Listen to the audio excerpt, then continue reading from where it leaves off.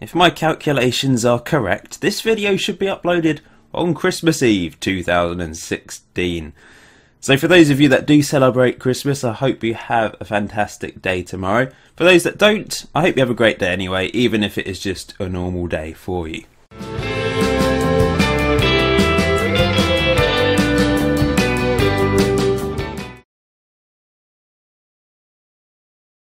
So this is episode 46 of Regen Rovers, and today it's another big day for the club. Just like last year, we managed to get through to the first round of the FA Cup, and this year we're taking on Fleetwood Town, another League One team. Last year we lost against Colchester United from League One. Bit unfortunate defeat in the end, wasn't it? We did go 1-0 up, but they punished us throughout the game and finally broke us down. Will the same happen today, or will we get thrashed by the better opposition? Let's have a look at Fleetwood Town. They are bottom of League One, so they're having a bad run this season. They've managed to win 3 games, draw 5 and lose 8, but they are bottom of the table, so the morale will hopefully be low going into this game against us. Now, I just wanted to address a couple of things before we get on with today's episode. There's been a few murmurings among the fans, among you guys in the stadium. There's been a couple of holding Warren out banners over the years, but there's been a few questions. Firstly, I'd like to address the money issue. Someone did ask a few episodes ago, why am I not spending the money that is being given to me? So I've got 58 grand to spend, lots of money left over in the wages. One good reason is to save the money for future years, to keep the finances healthy and not spend the money that is provided to me. Another reason is I am spending, you know, the odd 500 quid or a grand on transfers. If we just look, for example, this season I did spend £500 on Kevin Miguel from Dorchester Town, but that's it. The problem is, if I bid the players that cost like 10 grand, 20 grand at this level, I have bid those sort of fees for certain players that look very good, but the issue is they want huge amounts of wages, which is more than I can afford. So that's why I'm not spending money, basically because I can't. The players that do cost money want wages that are too high, like, you know, £1,000 a week, and the board won't allow me to spend that, and I think that would be bad for the club if I did that. So that addresses the money issue. Secondly, my tactics. I know you guys sometimes have a problem with my tactics, playing wing backs and that sort of thing. But remember, we're predicted to finish bottom pretty much every year, and we've never finished bottom. We got promoted with a wing-back formation. Last season we finished 7th, very close to the playoffs, very close to winning the league with a wing-back formation. So I know I have my problems with drawing too many games, as I will show you in a second, but give me credit. I am doing reasonably well. I know I can improve, everyone can improve, and hindsight is a wonderful thing. You know, when I draw a game and afterwards you think, well, maybe I should have gone contained for the last 10 minutes to try and hold on, or maybe I should have kept it on attacking to try and get the second goal and make sure they didn't equalise. Hindsight is just one of those things that everyone else, to them it looks obvious what you should do, but in the moment you don't always pick up on that, do you? And you're probably going to say the same thing today, because we've drawn so many games since the last episode. Of course, in the last episode we did draw against Ebbsfleet again, and Bury. Ebbsfleet, our bogey team on the series, we still haven't beaten them. But Bury, looking back, I was a bit annoyed because of how many draws we were having. But it was a good draw against a team predicted to finish top of the table. So looking back, I'm pretty happy with that result. We did scrabble past Margate in the FA Cup 4th qualifying round in the first game. They went 2-0 up after 7 minutes. I have no idea what was happening, but they were just destroying us in those first few minutes. But Spencer Drury got us back in the game in the second half. He came off the bench for Bradley Berry, who wasn't quite working in this match. He's had a good season, but he wasn't quite working. And he scored 2 goals to send it to a replay. Alex Hall played his first couple of games in goal, by the way, during these FA Cup games. It was a great cross from Scott, and Drury managed to get that goal to put us back in the game, and then he scored the equaliser in the 56th minute. Lofts played on with an injury in this game. That was a fantastic ball from Dibber, who's had a good few games with us at the start of the season in his first season with the club, and that was Spencer Drury's 5th goal of the season.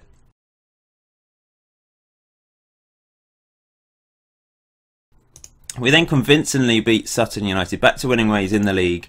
Bradley Berry with another goal in the 8th minute. This was a good performance from us. Danny By, man of the match at the back once again. Tim Green played very well, got an assist from the right wing back role. Howcroft, I've looked at him and I've decided he's not good enough. He hasn't really developed.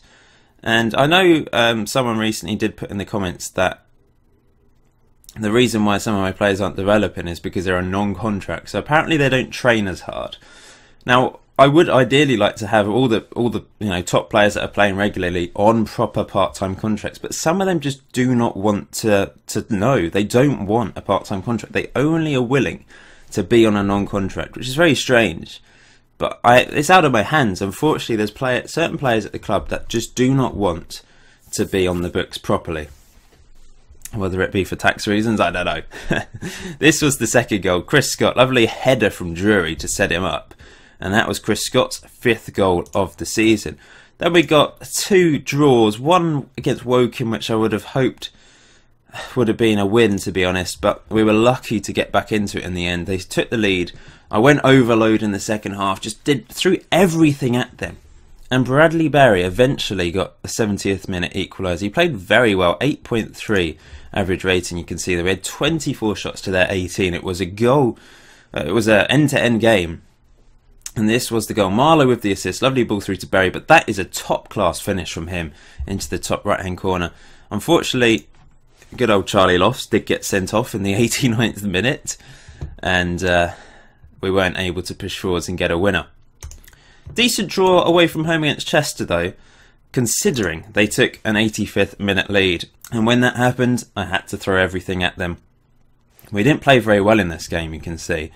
Less possession, less shots. Chester were all over us at times. Defence played well for them. Dominic Bernard was a man of the match for them. But we did get a really late equaliser, and this was a great finish from Scott. He just calmly placed it. It was just a slow, agonisingly tantalising shot that the keeper just couldn't quite reach. And he's a quality player, Chris Scott. I'm very glad I picked him up. It was a bit of a gamble signing him in a way. I didn't really know. Well, it wasn't much of a gamble because he's actually on a non-contract, but I've tried to offer him a proper contract, by the way, and he doesn't want to listen. So it's a little bit irritating, but he's scoring goals, and that's all that matters at this moment in time. Most of my players, there's no chance of them being picked up by another team because other teams don't see them as good enough, as evidenced by the fact that when I do release certain players, they just retire because they can't find another team. Anyway, if we look at the team, Bradley Berry, top scorer of 7 goals. He's also got 3 assists. Chris Scott, 6 goals, 4 assists. Both of them having great seasons. Spencer Drury, 5 goals, 3 assists. He's doing much better this season. And Brady Chick, 4 goals and 1 assist. Still hoping for Jack Young to come good again. He does have a few assists. He's got 1 assist this year and 1 goal. But you can see assist-wise, Dibber doing well, Drury doing well, Scott obviously out on top there. Tim Green's got a couple assists since coming into right wing back. Average rating-wise, Danny By way out in the lead as usual, despite a mistake earlier in the season. He overall is playing very well for us. Bradley Berry, though, he is the star man this season. He's improving enormously in training, and he is scoring goals. Considering last year, he didn't score a single goal. He's completely turned it around. But we will be focusing on Chris Scott in today's Player Diaries.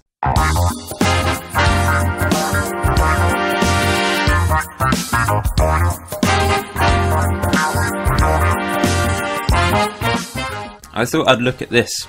You can see his most recent matches.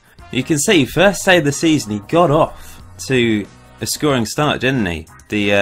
Let's watch the goal again, just to remind you. It was a great assist from Bradley Berry there, running down the left, putting a good ball in, and it wasn't the best of finishes because it was quite close to the keeper, but he stuck it in the back of the net. And he had 2 shots in that game. One was off target from a long way out. If we just look at his stats here, these are the games that he scored in. And so Barrow he scored against Wrexham, he scored 2 against Hampton and Richmond, and then in recent games 1 against Sutton and 1 against Chester. Against Wrexham he had 4 shots. That was the crucial one that went in the 92nd minute. Crucial goal from him. He did have, I don't know if he had any other scoring chances. that was the clear-cut chance. He stuck away his clear-cut chance. That's what you want from your poacher, putting it away, putting those chances away. Against Hampton and Richmond, had a very good game, 2 goals. One shot was saved, and another shot was off target. That was an opportunity by the looks of it. But so he put away 2 clear-cut chances. Or in fact, he missed. I think he missed his 2 clear-cut chances. If we just look, yeah, that's interesting. So the 2 goals he scored were not clear-cut chances. The 2 clear-cut chances he had, he actually missed. But at the end of the day, he made up for it by scoring 2 opportunities that perhaps weren't clear-cut chances. This is why he is the Player Diaries feature player today, because he's played very well in the last few games. You can see from his only shot against Sutton United, he stuck the ball in the back of the net. It was a clear-cut chance, but he put it away, and that's what matters. Didn't make any mistakes in this game, which is pleasing. There's his average positions without the ball and overall. Heat map wise, 74 touches in this game. It's a lot of touches for a striker, I think. Mainly around this area of the pitch. He was playing on the left hand side of the front 3 today. And lastly, against Chester, 2 shots. One of them went in, one of them was saved. Both of them were clear-cut chances, so he should have really got 2 goals in this game and perhaps won us the game. But he's not. He's scoring goals for the majority of his chances that he's getting. Not many passes in this game at all. I think, did he come off the bench in this one? Because that is hardly any passes at all. Very strange.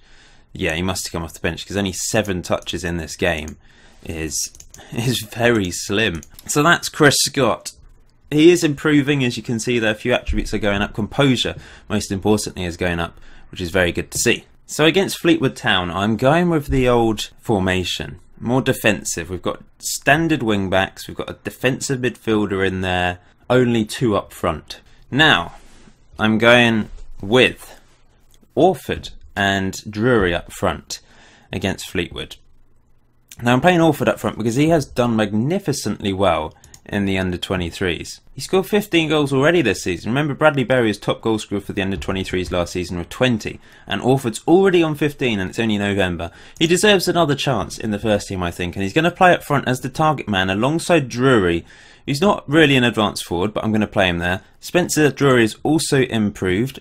Finishing, composure and off the ball have all gone up to 12. Remember, they started on 11, so he's actually improved quite a lot already whilst at the club. Marlowe and Dibbert are going to play central midfield. Dibbert in not really his traditional ball-winning midfielder role, but I'm going with him there. Bai has moved into defensive midfield because I don't really have any defensive midfielders now. I do in the under-23s. We've got Sheriff, but I'm going with Danny Bai in the middle, which allows Lawrence, on loan from Lincoln City, to play in that central role. We'll see how he gets on there. Walker on the right, Lofts on the left, Warren and Green as the normal wing backs. They've both been very good since coming back into the team. So Fleetwood are playing a classic 4-4-2. It's going to be tough, despite the fact they are bottom of League One. They are 2 divisions above us. Remember, they've got a much better, stronger squad. They're a professional team. They've obviously been good enough to get up to League One in the first place. Let's give the fans something to cheer. And I'm going with the old defensive... Well, it's more of a defensive tactic, isn't it? Let's see how we get on. I hope there's lots of you here for this FA Cup clash. Yeah, looks like there's plenty of people there. Lots of people wearing white. The white away kit, I guess. It's an early opportunity for us. We're keeping the ball well in these first few seconds, and then Dibber can't quite win that. But Lofts comes in and does well. Orford wins the ball. Is this going to be an opportunity in the first few seconds? Marlowe back to Bai, who tries to find a long ball, but that's the end of that highlight. Wow, this is boring. Half time, 0-0. By the way, earlier today I should have uploaded a video. Something different, but connected to Regen Rovers, but also connected to an old series that I've done. It's the return of emulating, the emulating series, for those of you that have watched those in the past. If you haven't, then go and check it out so you know what it's all about. It gets you guys involved even more in my channel. This series is getting you guys involved anyway because of Fan Corner and a few other things. You're designing kits and logos for me, which is just amazing. I appreciate all the effort from you guys to get involved in this series. But this other series, emulating series, you get much more involved. I'm going to bring Spencer Drury off, and we're going to bring on the main man, Bradley Berry, up front. Orford will stay on for now. Danny By's actually playing really well. 6.9 in his he's not in his usual position. He's playing pretty well. I'm going to bring Chris Holmes on for... I don't know why I persist with Charlie Lofts. He just doesn't ever play well for me. We've had one shot to their 11. There's been no highlights though. It's very weird. Not really complaining. If we can go to Marlowe, free kick. It's in the back of the net. He's just dinked it and it's just trickled into the bottom right hand corner. Second goal of the season for Christian Marlowe. We're 1-0 up. Are we going through to the second round? We've got it on defensive. What is the keeper doing? I have no idea. But they've had no highlights so far. Perhaps this will be the first one. I've got Hall in goal for the FA Cup. I forgot to mention that. So no Zelis today. Is he going to have to pull off a save here, Alex Hall? It's just wide and over. We get lucky there. Patrick Dibber is going to come off. I can't bring him off. I've got no midfielders. Why didn't I put a midfielder on the bench? Mainly because I think I've got players that can play there. Reece Walker can go into the middle and we will bring JJ on. And JJ will swap with Chris Holmes. Bit of juggling around at the back, which might not be a good idea. I might regret that now. But with a few minutes to go, contain is required, I think. Here's Reece Walker playing in the middle now. Warren back into Reece Walker, who apparently is our best central midfielder. He's just given the ball away there, but it's back to Warren. Reece Walker, back to Danny By, into Marlowe, into Bradley Berry. Lovely ball out wide to Tim Green. What's he going to do here? He's cut inside. It's into Danny By. It's back to Tim Green. We're keeping the ball well here. It's into Walker. Nice ball into Berry. It's Marlowe, who somehow keeps hold of the ball. Bradley Berry wins it for us. 2-0. What a legend. 8th goal of the season. He is back. He is properly back this season. It was brilliant play from us. Marlowe somehow kept hold of the ball there. Played it into Orford. And it's a lovely little dinked pass through to Berry. Oh, it's a perfect finish from him into the left-hand side of the goal. And we are going through to the second round of the FA Cup. The FA Cup journey continues. This is brilliant. The furthest we've gone in the competition so far. If we can get through to the third round, that's where the real money is. Marlowe out wide to Green. Can we end it on a high with another goal? Probably not. It's knocked away. We have won against Fleetwood Town of League One. We only had 4 shots in the entire game. That was very special from us. And we finally won a game this season in a live com. Absolutely brilliant from us. Maybe I should use that tactic a bit more often because it was very effective. We had 63% of the possession. We may have only had 4 shots, but we kept hold of the ball brilliantly. What a performance. Well done, chaps. Record attendance broken. 3,958 of you turned up to watch us beat Fleetwood Town. Previous record was 2,569. Although I think we beat that in a friendly, so I'm guessing friendlies don't count in this attendance record. Either way, and we've broken the gate receipts as well. Doesn't half of it go to the opposition team for FA Cups games? I don't know. Either way, well done. Regen Rovers, Regen Rovers. Kind of tempted to keep with that tactic, but it was quite boring. I like to score goals. It's solid. If I need something solid, then I suppose I can go to that. So this is the second round of the FA Cup. There's not many teams in the second round because it's the third round when all the Championship and Premier League teams come in. Who are we going to get then? Let's do this properly. Draw next team. There we are. We're at home against Crawley Town of League 2. So technically it should be an easier game, but Crawley are towards the top of League 2. So it might end up being a harder game because their morale is high. Either way, that's an exciting thing to look forward to. And I don't know when it is. I suppose we'll see in a minute. 4th of December. It's not on there. The Dagenham and Redbridge game will be rearranged and then it will be on there, I'm sure. There we go. It's the 4th of December. So we're going to take on Stockport County today. Then behind the scenes, I'm going to play Gateshead, Salford, Stalybridge, Lincoln City. And then we'll take on Crawley Town in the next video. Darren Miller keeps getting injured this season. He's not played a single game in the first team because he keeps getting injured. He's only scored 1 goal for the under-23s, 3 assists. It's not really... He's sort of the Bradley Berry of this season. Last year was quite good at times, on and off, especially towards the end of the season. This season, he's just not doing it for us. And the under-23s have lost only our second game of the season. Jack Young, though, scored 2 goals, which is pleasing to see. But you can see the under-23s are doing well. They're 3rd in the table behind Portsmouth and Oxford. Look at this guy, Alan Ashcroft, 16 years old. He's got an incredible moustache. Those eyebrows, they're scary.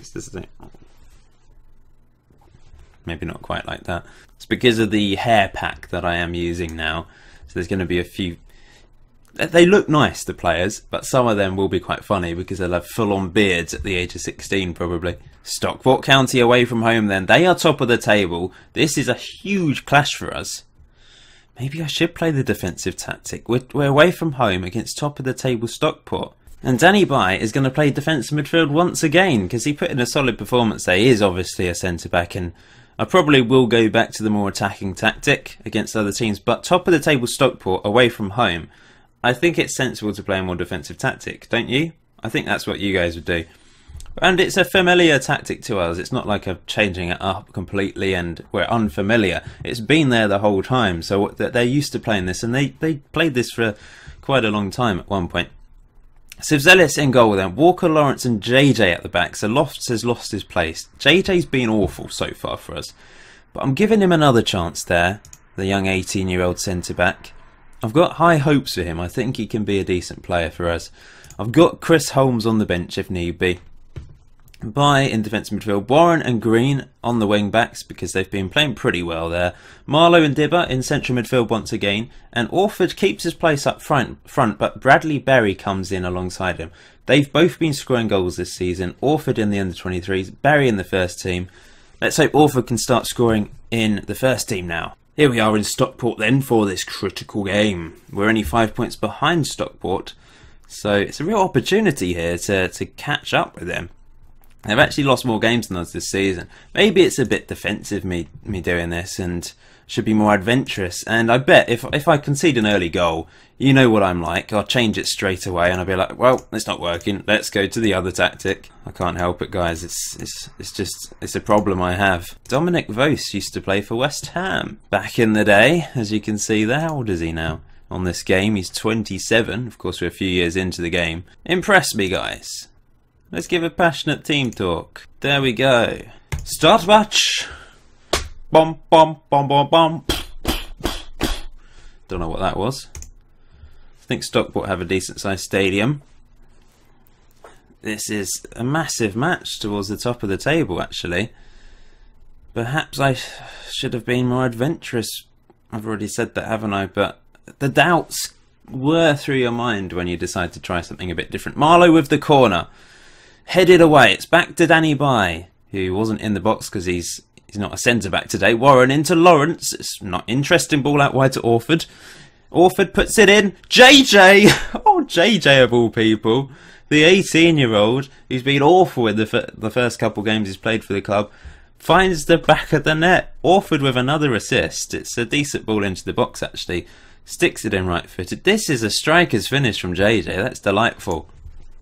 And we're 1-0 up against all odds. 72% possession though. This is a corner from Holden. Headed away. It's back to Fleming. Come on, guys, get out there. Close him down. Put pressure on. Don't let them knock it into the box. Dibber didn't do very well there. And it's offside. We escape. Berry's lost the ball. He's not done anything yet today. And here comes Dale for Stockport. Put in a tackle, lads. Here's Concannon. Out. What? This is going to be a goal. I said so. Dale at the far post. We were just cut open far too easily there. Going to go more direct. Nah, actually we're keeping hold of the ball well, aren't we? We'll just leave it like this. 1-1 is okay at this stage. Without Danny Bai at the back, maybe we're not quite so solid. Walker's not having a great game. But Lawrence, I mean, it's not about Danny Bai, is it, really? Perhaps Danny Bai could come into the back and bring on Holmes for Lawrence, and we'll have our usual two, Bai and Walker, at the back, because they're used to playing next to each other, aren't they? We can't split them up for too long. Bradley Berry's not done anything yet. Let's give him a bit of a boost. We're doing okay. I mean, we've come for the draw in a way by being defensive.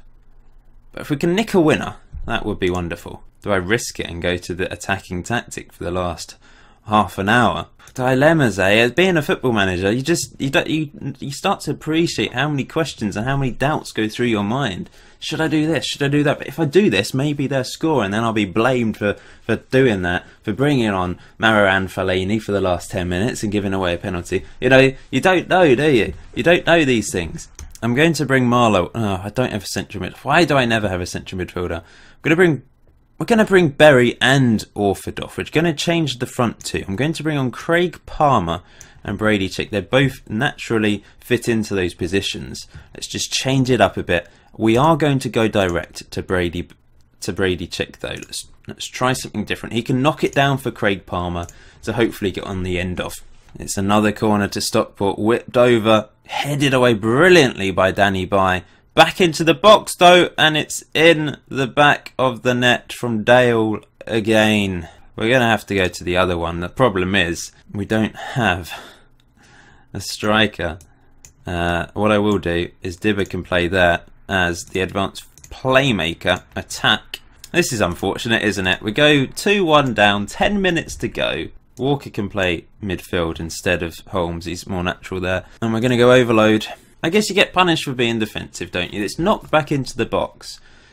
And this guy here, Tim Green, playing Dale onside. Sivzelis comes out and it's just lobbed over him with a simple header.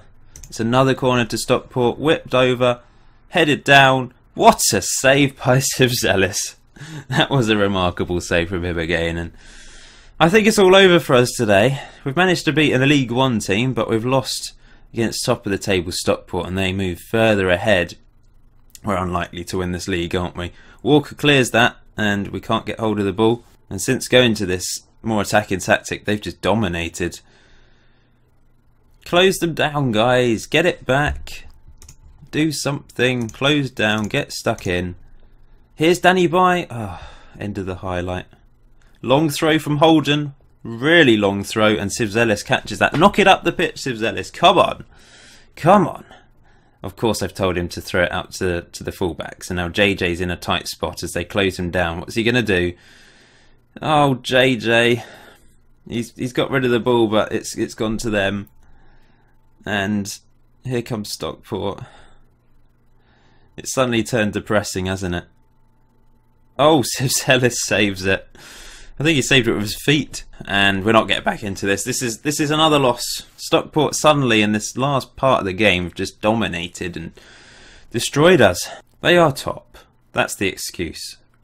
But it would have been nice to get a draw. I'm going to say that. Can't be too harsh on the guy. Sivzelis 6.2, so it was actually regarded as his fault for that goal, the winning goal, because he came out. Interesting. That's the worst. I think that's the worst rating he's ever got. Has Alex Hall made him nervous? Has he thought, well, I'm easily number one the last couple of years. I've been doing so well because he's not felt threatened by war. Alex Hall has come in to the team, 19 years old. He's a good prospect, of course, and he's pretty much up to his standards already. Is he suddenly a little bit worried? Sivzelis is improving. Every keeper makes a mistake, but it didn't look... It was a little bit of a mistake coming out, maybe. But at the same time, he had to do something, didn't he, I think, in that situation. So he's a bit unlucky. The game thinks he's lost us that game. So he is to blame. Anyway, that was only our second defeat of the season in all competitions. And it does leave us 9th in the table. I'm going to play 4 games behind the scenes, and then we're going to take on Crawley Town in the FA Cup second round. 28 points. The playoffs are still in sight as we move towards the halfway point of the season. It's just those draws that are very irritating. But we will turn this around, guys, I promise. Thanks for watching today's episode. Please smash that like button as usual. Be much appreciated just to spread some Christmas joy. And I will see you in the next episode.